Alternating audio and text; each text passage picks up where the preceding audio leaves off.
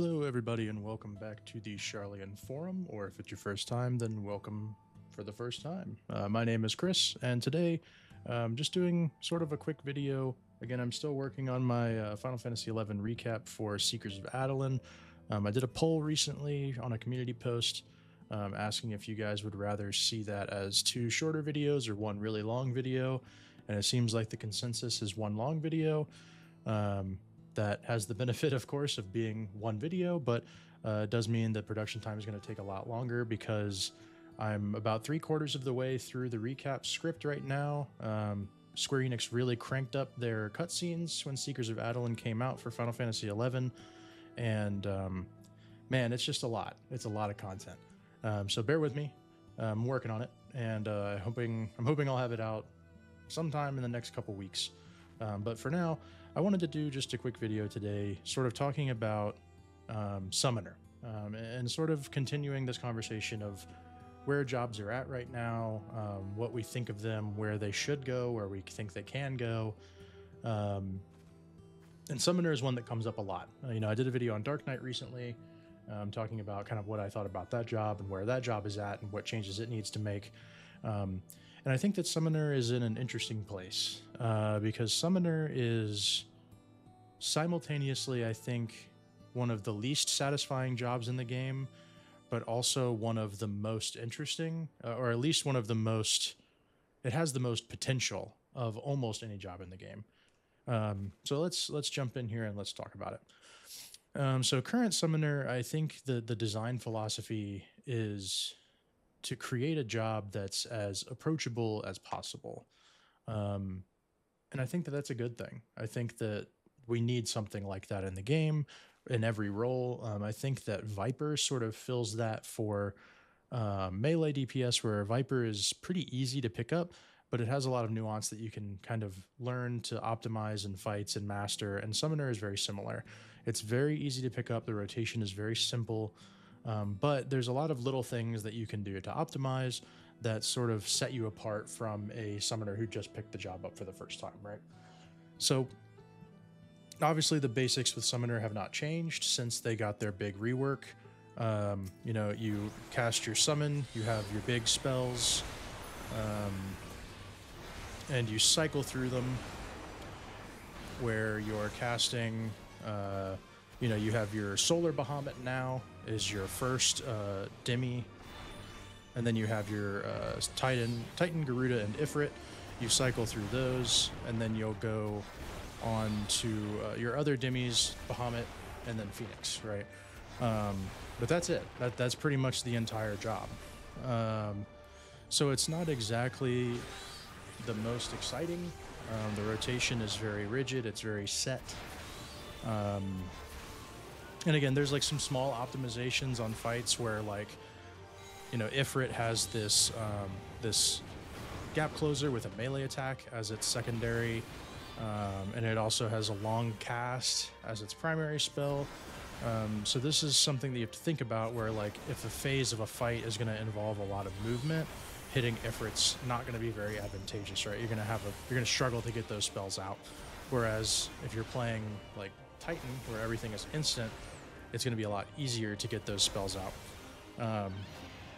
So I think there's some interesting interplay there with the different summons, but unfortunately, that's it. That's all the optimization there is, other than, again, just like random, like when do you use Rune 4, but really you just use it when you can. Energy Drain and Necrotize, you just hit this on cooldown pretty much, and Necrotize not in your primals. So it's like, there's not a whole lot going on. It's a relatively basic job, which I think is fine because we need something approachable, but it kind of leads to this conversation of what could Summoner be? When we look at previous Final Fantasy games, a lot of people like to compare 14 with 11, and I think that there's a good reason. Summoner and 11 not only had a lot more options, but they also had a lot more capabilities. So just as an example, this is a list of all of the summon spells that Summoner had access to in Final Fantasy XI. Now, this the way that 11 works is obviously a lot different than 14. It's almost impossible to compare them directly, but each of these had a list of commands on the right. And similar to how Summoner in 14 works, you basically had each summon had sort of a basic attack that you would just hit Assault and they would go in and they would start their basic attack. They had a Blood Pact Rage that was some kind of powerful attack that the summon would activate. And then you had a Blood Pact Ward, which was usually some kind of defensive. And then you had Avatar's Favor, which was like a big buff. And each avatar had a different buff that would be granted by Summoner's Favor, or Avatar's Favor, excuse me. So like Carbuncle's Favor would give you your entire party a big regen. Ifrit's Favor gave everybody double attack, which basically meant that, you know, it would increase your chance by 12%, according to this here, that every time you swung your weapon in 11, you would just swing it twice instead, which was huge. You know, Shiva gave a big magic attack boost, Garuda gave an evasion boost, Titan gave a defense boost. And I remember Leviathan had a ability that gave everybody a refresh, which meant your MP was constantly refreshing. So that's probably in here in the ward. Yeah, Springwater, there it is. So the summons had this really interesting system where you had all of these different abilities that could be baked in, and when you called them out, you would hit this button and get all of this value instantly, right? Now, translating that to 14, I think, is basically impossible. The game doesn't work the way that 11 does. The combat is completely different fundamentally. But I think that a really interesting way that you could make Summoner more potent and more powerful, or even just a way to add some flair to their gameplay, would be, number one, we need to switch to a system where we have a different rotation than just the same 3 primals. And this is something that people have been talking about and kind of expecting for a while. I'm going to be honest, I don't really understand why it hasn't changed yet.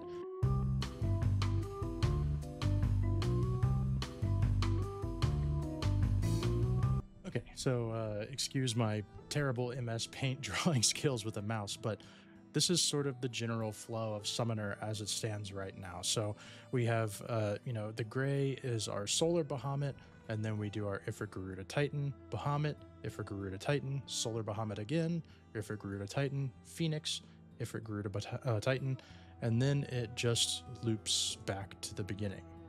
And I mean, this is the whole loop of Summoner right here. This is it. That's all there is. There's no nuance. There's no maximizing that. It's just, this is what it is. Like I said, there's little tiny things you can do in these pockets here that sort of can help you optimize for movement or for things like that. But that's it. Other than that, you just hit your cooldowns when they come up, and that's all. And I think that, again, you know, Summoner is simple. That's good. We need a simple caster. But I think that this loop is so dreadfully boring for anybody who has played this game for long enough to understand the basics of combat, right? And so what could we do to change this? I feel like that character and It's Always Sunny with the fucking board. Okay, so here's sort of where my head's at with how we can make Summoner work a little bit better. So fundamentally, I think that the least interesting part of Summoner is the summons themselves, right? I don't necessarily have a problem with the demis. I think that Solar Bahamut is lame, but whatever. Bahamut and Phoenix are cool. I have no problem with them. I think the issue comes from these moments right here. Where I think we could change that is by looking at the game's own lore, right? Now, weirdly enough, they made the choice when we look at this chart, you know, we kind of have these triangle sort of poles, these triads of elements that exist in the Final Fantasy universe, where elements across from each other are like diametrically opposed, right? So like wind and earth are opposed, lightning and ice are opposed, fire and water are opposed. But what's weird is that they sort of picked a close triangle, a little bit more of a isosceles and an equilateral when they were deciding which elements that summoner would tap into. And I think that the easiest answer is to just give us the other triangle, right? You could even sort of do like a umbral astral flip where, you know, Bahamut is a astral summon, and Phoenix is an umbral summon. So this idea that when you cast Solar Bahamut, it's sort of a pure manifestation of unaspected ether, I think would be a cool way to justify it, or a conglomeration of all six, maybe, where it's a perfect balance thing. So I think that what would probably be cool is if when we left summoning Bahamut, we got an astral ether pip, or you know, whatever we want to call it. And then when we left summoning Phoenix, we got an umbral ether pip. And those different buffs would allow us to change which summons were coming out next. So by sort of creating a parity between the three current summons with Leviathan, Rama, and Shiva, the other three elements that we have present here, we can sort of mimic them in a way, but give them something different. So, you know, Titan is all instant casts. It has a swift cast sort of thing where you're hitting one and then hitting two immediately after as an OGCD. So you have this sort of back and forth popping. I think that Leviathan would be a great fit to change that. Whereas instead of doing instant, it's a shorter cast. Having a short cast is something that I think would be interesting because it's different, right? Garuda has the really long cast bubble. Ifrit has the long casts. There's nothing in Summoner's Kit that's like a regular GCD cast right now in the summons. And I think that that's really weird. I think that that's a strange thing to not have. So having Leviathan just have like normal casts, like 2 seconds, maybe even like a slightly lower, like a 1.5 second cast, would be really interesting and a cool way to shake it up and give him sort of like Titan has, where you have this off, but instead of it being an off attack, maybe it's like you hit his attack 3 or 4 times in a row, and then you can hit his second ability and it restores MP based on how many times you hit the first one or something. You know, maybe make it a timer instead of a number of stacks like we get from the other summons. So you have this interplay between how much do I try to restore, but also how much am I willing to risk? And like if the boss disappears, then I lose it. That's sort of an interesting way to optimize that summon that's just not present right now. Rama, I think, needs to basically mirror Garuda, instant casts, Judgment Bolt, that type of thing. And then you have a big AoE dot that, you know, you can just drop and it deals a bunch of damage, and then it has a dot that lingers. I think that that's very thematic. It sort of also connects back to Black Mage's kit a little bit with their thunder spells. So it's this creating this sort of parody that I think makes a lot of sense. Shiva, I think, should be the long cast version, super long cast, sort of like Ifrit is now. And instead of having a gap closer with a melee combo, I think that Shiva would be a really good place to have movement, where we have sort of an en avant style dash. This is basically like, this is super heavily inspired in my head by like Final Fantasy XVI, where Shiva has that ice glide ability that you can use. I think that that would be a really fun mechanic that Summoner just doesn't have. Pretty much their only movement right now is Garuda, or is Ifrit dash, Ifrit's gap closer, and having something that they could use to go wherever they want, I think would give them a ton of flexibility, and it would make it really interesting to explore how these parts of the kit fit together. So yeah, I mean, we're not trying to break the mold here, and like I said, I think that Summoner is good being the simple caster, where you don't have to think super hard about the rotation, but giving the ability for experienced players to sort of mess with this order and sort of decide how they want to do this and when things are going to be the most beneficial, I think is really important. And to that end, I think that this order should not necessarily be enforced. I think that you should be able to do this in either order. I think that Summon Bahamut and Summon Phoenix should probably be separate buttons. And when you come out of Solar Bahamut, you just get a ether stack that you can use to summon either one. You know, maybe you could even lean into this idea of one of them being more support focused, which I guess I kind of have done here with movement and a refresh. And you know, Phoenix has the refresh, or the regen rather, on a target. And Bahamut is sort of more offensive. He does a lot more damage. His summons could be a lot more offensively based because none of these have a utility ability.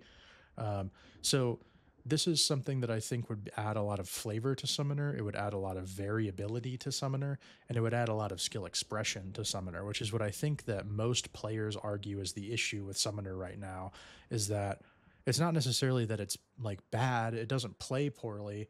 It's actually super fun, but it just gets kind of boring after you play it for a while. There's just not enough variety. And I think that doing something like this, where you have this ability to switch back and forth between these two whenever you'd like to, and then Solar sort of just serves as like a post where, you know, okay, in between these two posts, you are going to cast one Demi, whether it's Phoenix or Bahamut, and you're going to cast all 6 of these summons. The order that that happens in is up to you. And I think that would be really cool. And you could even change this slightly. You know, my drawing is getting really out of hand here, but you know, you could change this where instead of Solar being here, Phoenix moves here, and then Solar gets moved to this spot. And so you have this sort of system where instead of having this back and forth where Solar is serving as a post between each and every summoning, what you get is you get a Solar at the open and a Solar at the close. You know, so you have your 2 post marks here, and then this middle section, basically the way that this happens is completely up to you. You can summon, you know, Bahamut right away. You can hammer out the 3 regular primals and then summon Phoenix. You can summon Phoenix first and then hammer out. The only issue I could see this causing is that that would make this section basically required to be deleted, which could mess with buff alignment. You know, the window, the 2-minute window that we have so graciously accepted. I think that that's a small price to pay, though, to have things misaligned slightly, because I think that this would be a lot more interesting, right? The obvious alternative to that is to change how the Demi summons work, period. You know, that would obviously be slightly more complicated, but you know, the root of it is basically Summoner, I think, should function where you have a postmark summon, a Demi summon, and then you cast 3 small summons. Then you have a Demi summon, you have 3 small summons, and then at the end of this, there should be something big that happens. So this is sort of a builder payoff, a builder spender. The order that this happens in, I think, should be completely player express. This being forced to function and occur in a certain order, I think, is just not very interesting.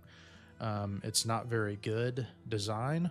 It's exceptionally boring. It makes it simpler, but I think that having this window be up to the player, how it plays out, whether they want to do Bahamut first and then the 3 current element, holy hell, the 3 current avatars, and then you know, Phoenix and then the 3 new ones, or if they want to do Phoenix first. This, I think, if Summoner ever wants to be more interesting than it is now, is required to be completely up to the player how this happens.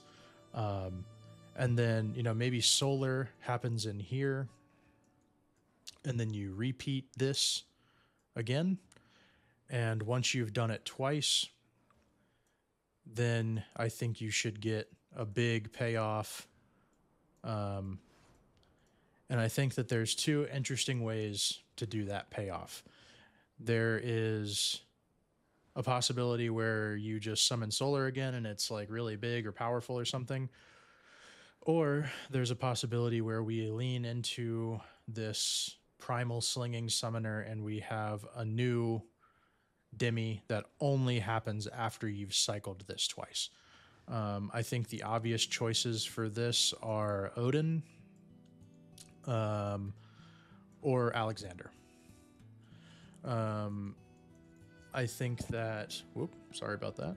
I think that these two offer really cool abilities, and even if you didn't want to give a full summon to them with full abilities, just being able to, like, after we go through this process twice, I can hit Zantetsuken, you know, and like Odin comes in and he just does one big, huge hit, and then he disappears, and that's all it was, and I go back to what I was doing.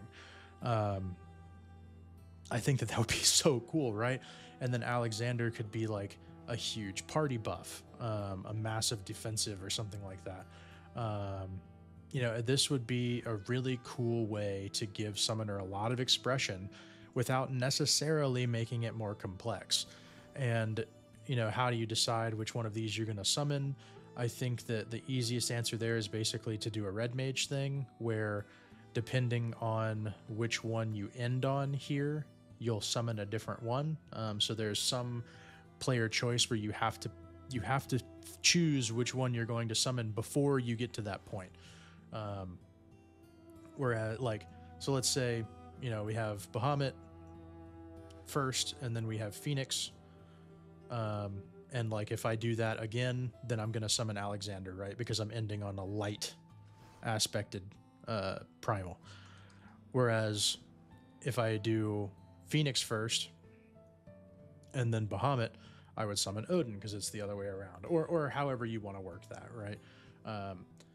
I think that the main thing, though, is just choice. Giving players agency on Summoner, I think, is what it's lacking. I think right now it's so rigid and so solidified that it just starts to get so boring.